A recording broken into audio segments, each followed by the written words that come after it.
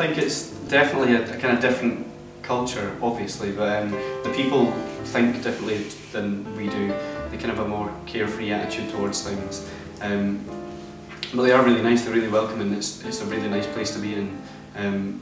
Even though in some ways it's quite deprived, they're really nice people to be with.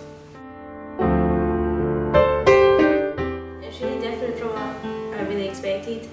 It's really green. The people are really welcoming and nice, but there's like lots of houses in there you look and they're really gorgeous, but I mean there are areas which are deprived, but it's been really nice. It's quite eye-opening to be here, to be honest, and see a different way of culture and different way people interact with each other than back home.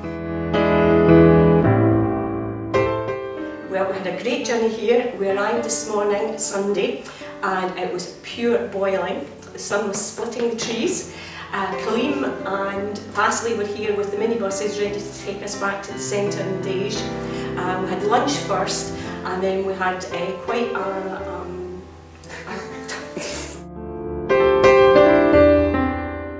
Well, as good as I remember, at lunchtime we went to a traditional restaurant and there was an option of chicken or pork, and well, I thought the chicken was super delish. Well, tomorrow we are preparing for the camp on Tuesday with the Inverness team.